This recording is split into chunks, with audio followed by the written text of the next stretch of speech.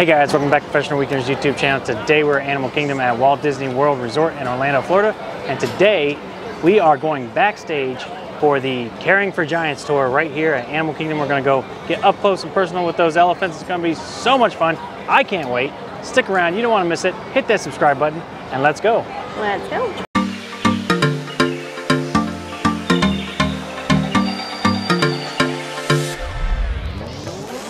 Alright guys, so like I said, we're here at Animal Kingdom, super excited to be here. As you guys know, we love an animal on this show. I think Lewis is maybe not as excited about it as I am, but we're both very excited because I think of the two, I'm definitely the more animal lover. Hey, talking about, I'm super excited, I'm stoked. So yeah, we're coming to be here. It is about an hour tour, and where you check in is all the way at the back of the park by Kilimanjaro Safari, and it's right here over my shoulder. Alright, let's get to the elephant. And as always guys, with the tours here at Disney World, we are going backstage and there is no filming allowed backstage, so I'm super sorry about that. But we're gonna go backstage here. I think we're gonna get on a bus. We're gonna take that over to around the elephant area. And once we get back to the elephant area, we can start filming then and we'll fill you in on what we missed at the end of the tour. Alright, let's go. So we just checked in, we got our name tags. And then we're gonna head over here behind that door, and then we're gonna get on the bus. A little longer than a few minutes later. Oh, it's so excited over here. Alright guys, so for some wayfinding here, so we are in a front stage area, but back behind here is where we took the private van to come up this way, and then the bull elephant pen is back there, and this is the main part of the safari track. You can see one of the safari vehicles right there. I know. But the different yards that we have here, so over here where we're seeing the boys is the bull yard, just because where the boys are at most of the time, do matriarchal groups. The Donnas and the Boschas, there's a reason. Donna and Boscha cannot stand the sight of each other. It is drama when they see each other. So we have to be very strategic about who goes where. Is it like Real Housewives with them? It is. So we did have one big old matriarch society because the matriarch at the time was Miss Rafiki. Rafiki was a very old elephant though, so she did pass away a few years ago, and once that happened, it was up to either Donna or Boscha to step up as the next oldest elephant of who was going to be the matriarch, and instead of either of them stepping up, they both went their own ways.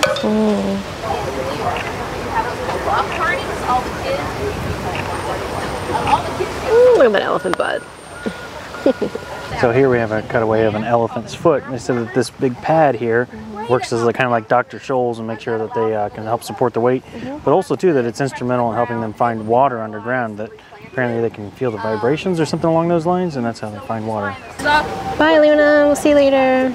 So she was telling us that all the trees around the elephant habitat have rocks in the shape of a ring to protect the trees. And obviously the trees provide shade, but they also grow the hay in the net, so the elephants have to do some exercise to get the lunch. So think of like Harmony plus Zillow plus Ancestry.com all wrapped in one. That is our strategy. I like watching her get the hay. Yeah, wow. Yeah, there's mosquitoes back there. But where he's free, but it's not. The scrim here is because of the baby springbok, and it's to kind of protect them from the opportunity of the elephants scaring them, or maybe the jeep scaring them. Okay, so wrapping up our time here, hanging out with Luna the elephant and with Mac. So we're gonna hop back on the bus, and the next time you see us, we'll be back in Animal Kingdom. Let's go. A few moments later. Oh my gosh, you guys, that was awesome. Super enjoyed it. We're gonna see some elephants. Gotta learn some fun facts about them, so we're going to tell you all about them right now as soon as we can find a sort of quiet place. It is a busy day here at Animal Kingdom, for sure. Alright babe, what'd you think? Yes, that was super cool. So we went back around that gate that we showed you, and then we just walked a little short ways, got on a bus, and while we're on the bus kind of going to the back of the elephant exhibit, they kind of did show us around a little bit. Like I said, we were unable to film that, so we just want to kind of fill you guys in. We did drive by what is like a farm area. They said they have like 94 acres worth of farm orchards back there where they're actually growing the food here on site for all the herbivores. And that also too, I thought was kind of interesting was when you go to Living with the Land and they have all those tilapia. They said whatever tilapia fish they don't sell in the restaurant, they actually do help supplement the diets of the animals here in Animal Kingdom with those extra tilapia as well. Specifically the crocodiles, they said. Yeah, so nothing goes away. Super good on the conservation. We learned a couple things about the elephants in particular, although we only saw a handful of elephants while we were there. So upon driving in, obviously we weren't able to film anything, but we did pass the elephants barn, and then behind that was the bullpen. So I'll put some shots here where we saw 2 of the 3 bull elephants that Animal Kingdom has. She said it was Mac, and I don't remember the other one's name. So Mac is, how big is Mac? So Mac is 14,000 pounds. He's huge. Yeah, big boy. Yeah, and they said he's so tall that they try to get him to exercise, but they can't hang the hay high enough in any of the trees that it makes him exercise. He's just so easily gets it all. Yeah, so Mac is kind of like the ruler of the boys club here. Although typical, I guess, elephants out in the wild tend to be kind of on their own if they're males. They do have 2 matriarchal societies here at Animal Kingdom. One is Donna and one is Bosch, and apparently the 2 of them do not get along very well. They used to be part of the same crew underneath a mother elephant. That mother elephant has since passed away, and so now it's like street gangs out there. The 2 of them like very Games of Thronesies.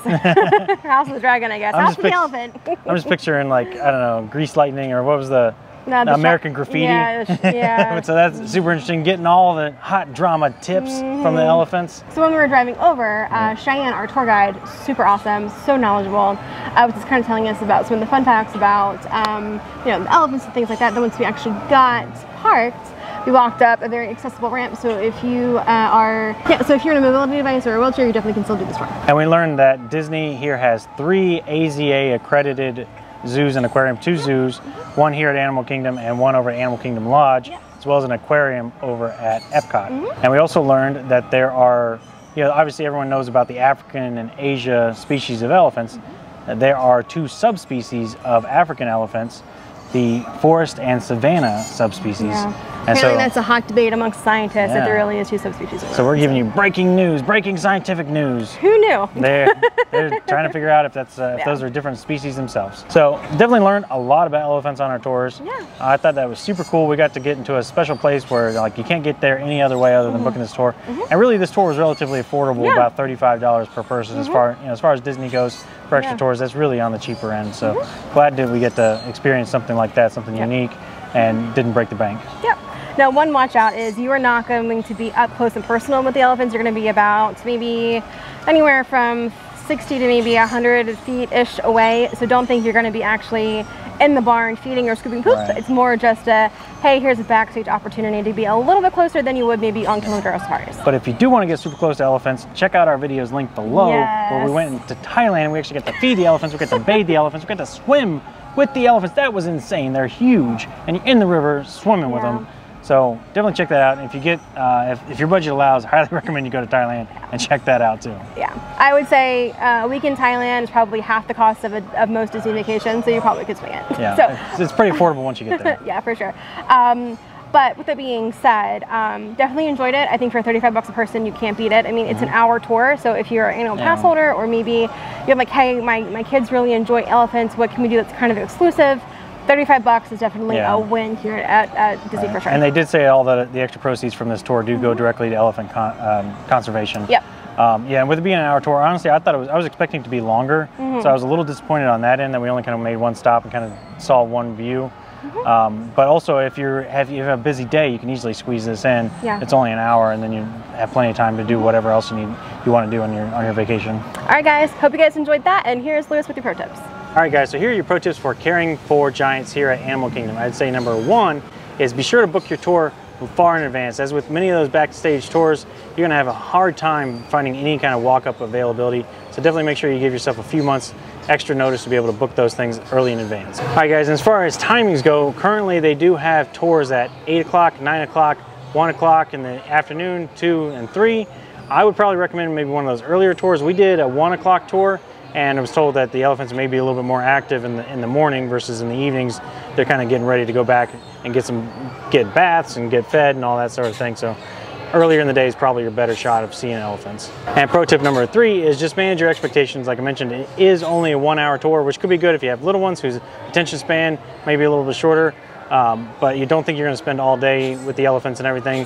Like I said, you do get to get into a special place where you can see them or from a view that nobody else gets to, unless you book on this tour. but you're not going to get super close with them. You're not going to get to feed them or anything like that. So just kind of manage your expectations, and I think if you go into it with the right mindset, you'll have a great time. All right, guys, so that's going to do it for us today. Remember to like, share, comment, subscribe. Let us know in the comments below, what is your favorite animal in the African savannah? We'd love to hear about it in the comments below. Make sure you hit that subscribe button. That's super important, and we really appreciate that. It really helps us out. And with that being said, we are out here, and we'll see you next weekend.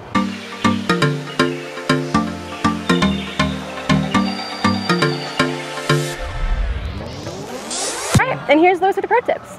No, say that again. All right. This camera's heavy.